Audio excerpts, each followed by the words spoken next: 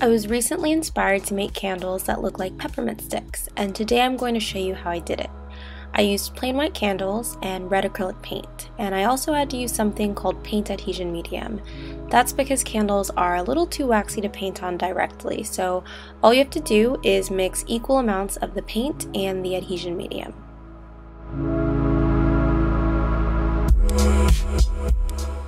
Now I'm going to show you how I taped my candle.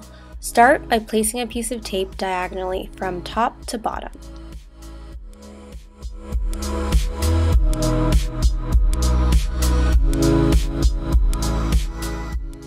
Then continue placing more pieces right next to each other until the whole candle is covered.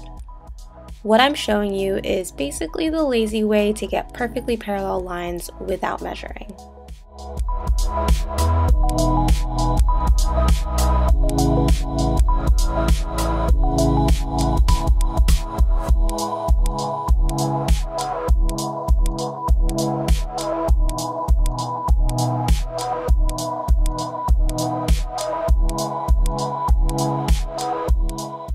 When you're done placing all of the tape, remove every other piece of tape.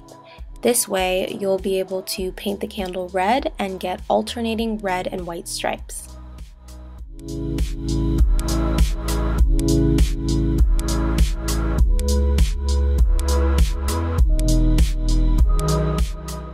I also taped off the top of the candle because I didn't want to paint it.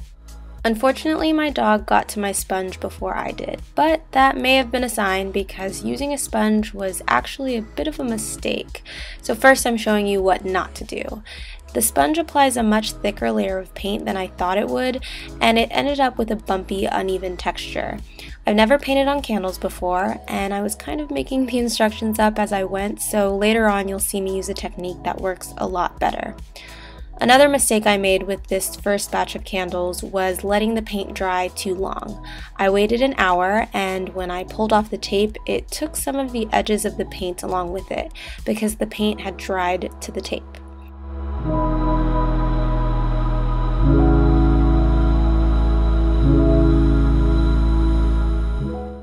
I was not happy with my first attempt, so here goes round 2. So this time I'm painting with a foam brush, and please excuse the fact that it doesn't have a handle. I used a foam brush because it gave me a much smoother, more even layer, and I'm also not going to wait as long for the paint to dry this time.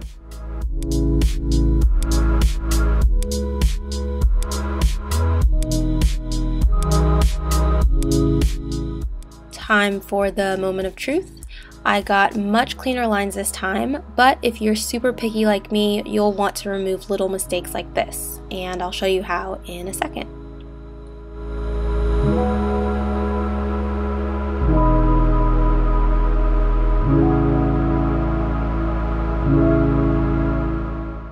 Most people wouldn't notice that spot unless they got up close with a camera lens, but it was bothering me, so I was actually able to pick it off with my finger, and this is another advantage to only waiting 10 minutes for the paint to dry. You still have time to fix mistakes. The last thing I did was make another candle with alternating thin and thick stripes, and I did that by using Scotch tape to create the thinner lines.